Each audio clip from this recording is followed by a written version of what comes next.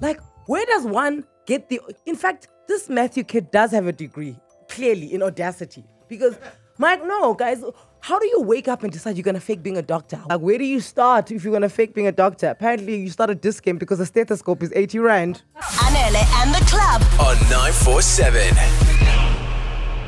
We have all reached a certain level of what the is going on in this here country.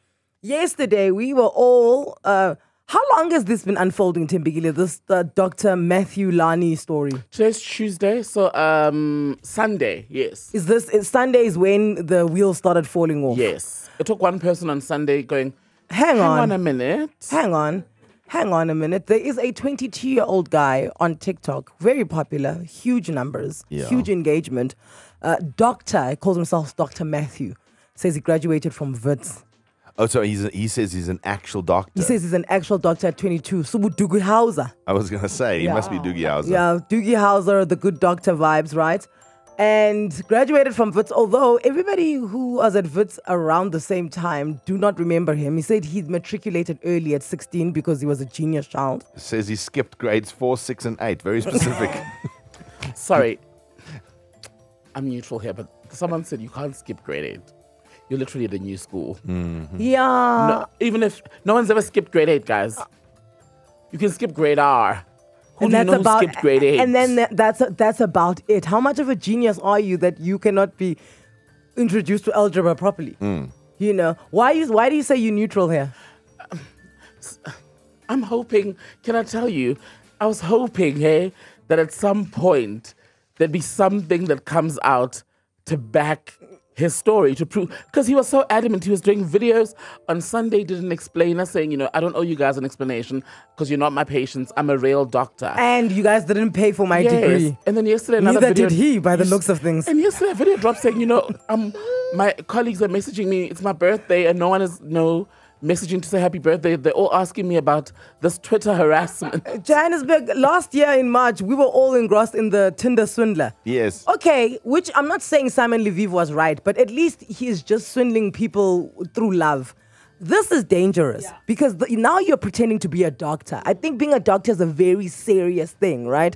This man is administering vaccines. Oh, did he actually do that? A lot of people were saying, I got my vaccine from him. I got my vaccine. This is what I'm saying, that he is dangerous. And the type of content that he's putting on TikTok, like, it's dangerous. Have you listened to this one?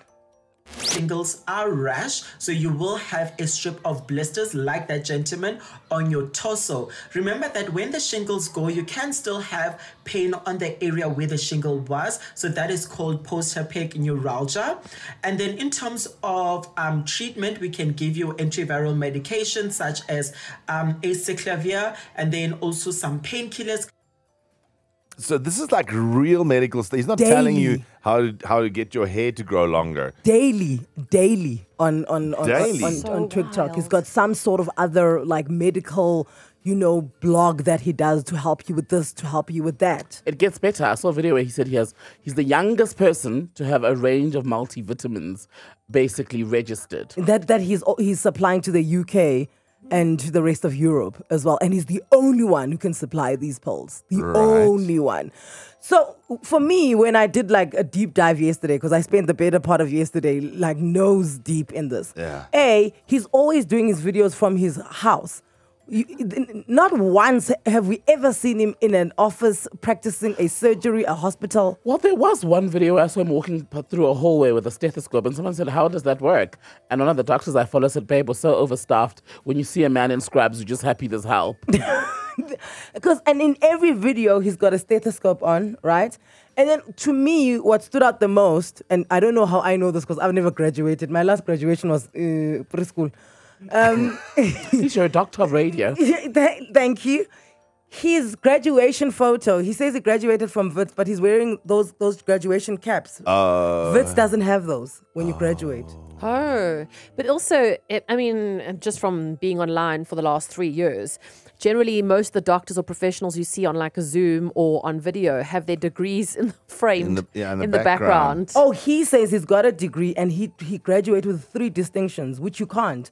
You either graduate with a distinction or not. You can't get 3 distinctions. Did he not do 3 degrees at the same time? At the age of 22. I'm just asking. Super genius. I don't think universities allow you to take on 3 degrees at once. HPCSA, which is the governing body for Doctors and for medical doctors council. and medical Health council professionals, and health professionals. You have to be registered on there, Mm-hmm. right? When you are a doctor. They were like, we don't know him. And then he records this, guys. Not me being reported to the HPCSA. So on Monday, I get an email from the HPCSA, and it basically states that, so a concerned member of the public has lodged a complaint against you. Can you please call the Health Profession Council of South Africa? So I do that. They said that they've never seen you posting videos of you in a hospital or a doctor's office. And when they tried searching your name on the registrar, you did not appear. So they think that you're a fake doctor. So I had to now give the HPCSA my full name, my PaySale number, my HPCSA number for them to confirm that I'm registered with them. A hospital is my place of employment. It is not my TikTok studio. I'm not going to go to work with a ring light and set up a ring light and then I'm busy Lana doing TikTok videos. Guys, I get paid to be a doctor, not to be on TikTok. But you're on TikTok. He's digging his heels in. He's doubling down here. He's doubling down. He is literally saying that he is a doctor, but it is apparent that he is not. So did the HPCSA, did they then confirm him? No, they didn't. In fact, what they did is, give me a moment. The Health Professionals Council of South Africa has noted with concern a video of Mr. Matthew Lani, who has gone viral on social media platforms. In the widely circulated video, Mr. Matthew Lani claims to have been authorized by the HPCSA to make and distribute his video. The HPCSA would like to put on record that no authorization has been granted to Mr. Lani and I like the fact that they're calling him Mr. Never Doctor.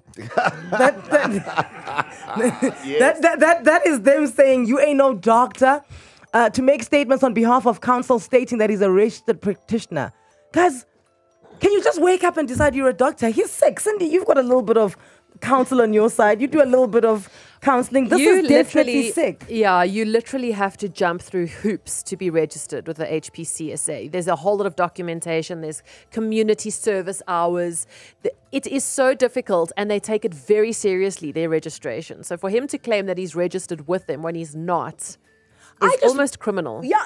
Like, how easy is it to fake being a doctor? Because I know we make jokes about it. They're like, this certificate is passed down from his dad. His dad was a doctor, now he's doing it. Right? Like, how easy is it? Like, and in your profession, is that something that you run into a lot where you guys are constantly having to check other people, doctors? And now you are all there. Let's say you're in the same theater, you're in the same consult, and something is happening. You're like, is this person really a doctor? Let's not make sure. I know the Gauteng Health Department have pressed charges against him. Yeah, I was going to ask, is this not like proper illegal? It's criminal. However, I do have a bone to pick with them because they did use him for sort of influencer gigs where they were using videos of his even during COVID. Sorry, if the health department is not checking that doctors are really doctors, then we have an issue. I'm trying to think, if I had to fake some sort of qualification, which one would it be? I couldn't be an accountant. You guys would catch me out with the maths immediately. Yes. You know what I'm saying? Doctor, no. Pilot, no. Like, where does one get the... In fact, this Matthew kid does have a degree, clearly, in Audacity. Because, Mike, no, guys, how do you wake up and decide you're going to fake being a doctor? Where do you start? What do you do? It sounds like he didn't wake up and do that. I feel like there was a journey here because he started with TikTok videos. Then people started asking him medical things. This is what it sounds like. Then you've got to sort of double down. Where did you get your stuff? I'm laughing because when I asked this on Twitter, it's like, where do you start if you're going to fake being a doctor? Apparently, you start a discount because the stethoscope is 80 Rand. You know what stood out for me, ne? This guy, like with this, like, he didn't just pop up one day and he's like, I'm a doctor. No, guys. On Facebook, there's things of him saying, first year medical student, second year medical student, doing my internship at Barra. Like, he literally builds, like all the time that he invested building this lie, he could have actually been a doctor by now. For somebody who claims that he's a genius and doesn't even know the difference between register and registrar, I mean, come on, man. Not a doctor, but a speech therapist. My name is Danny.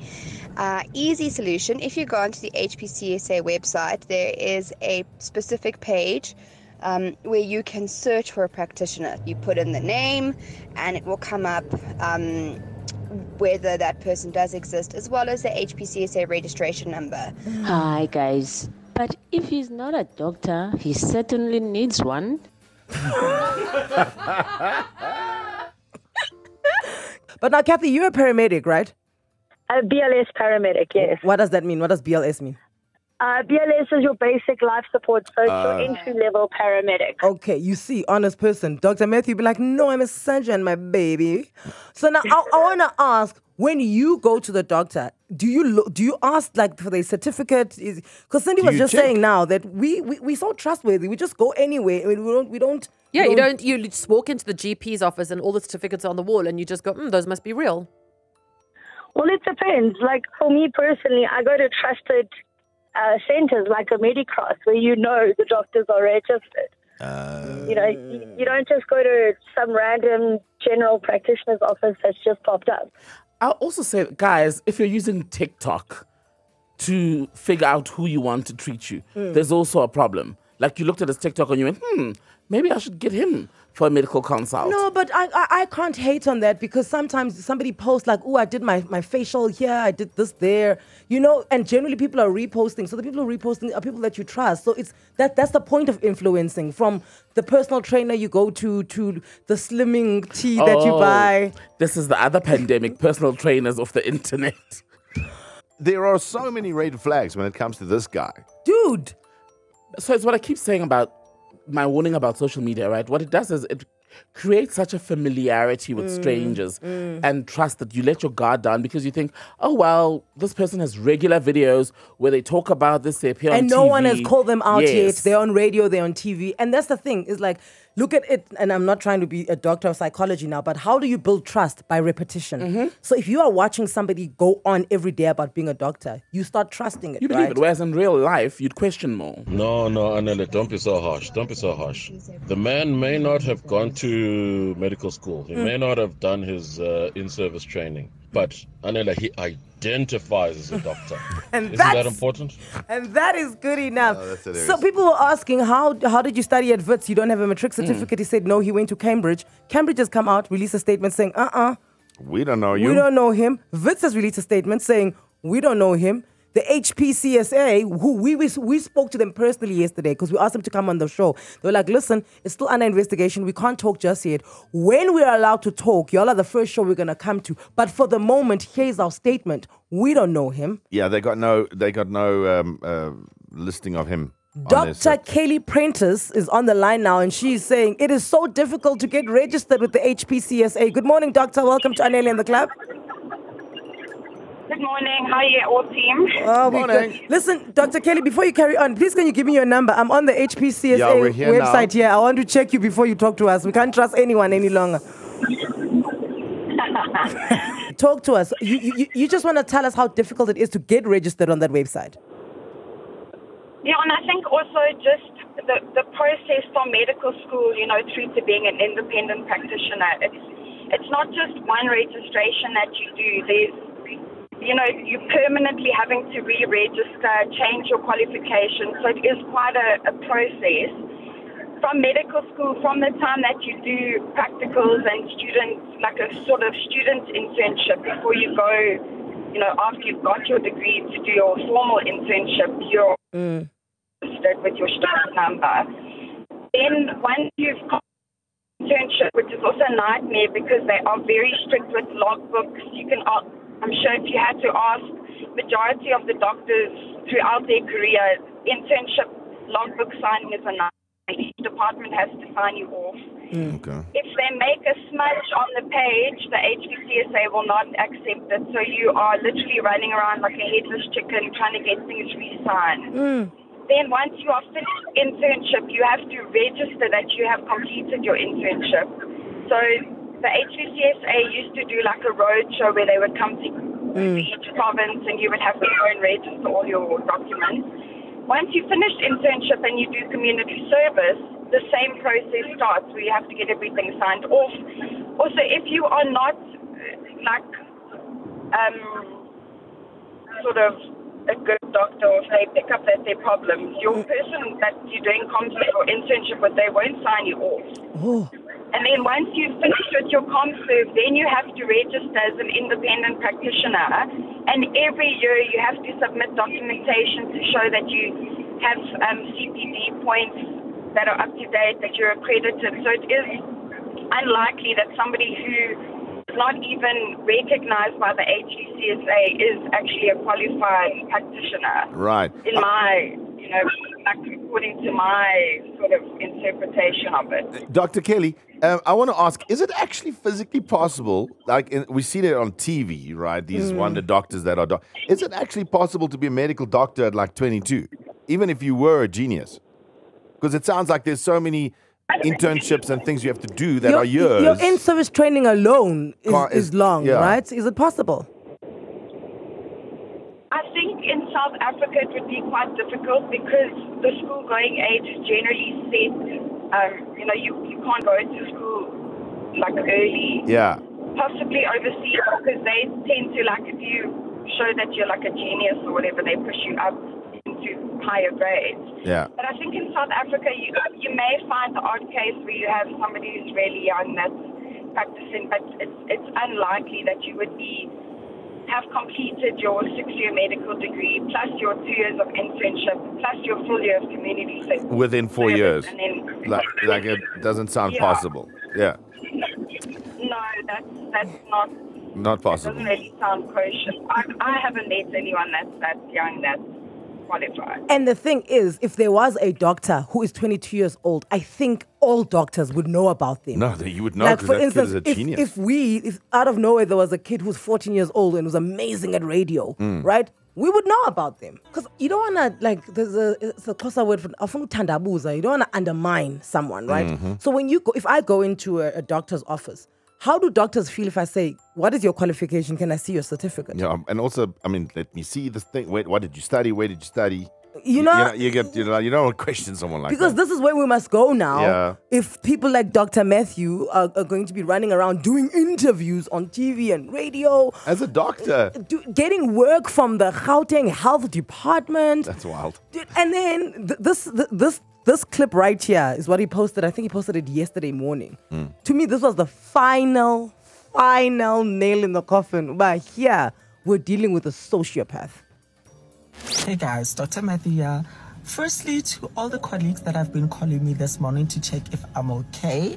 I'm okay, guys. It's my birthday, and you guys are not even calling to say happy birthday. You guys are literally just calling me because of what's going on Twitter.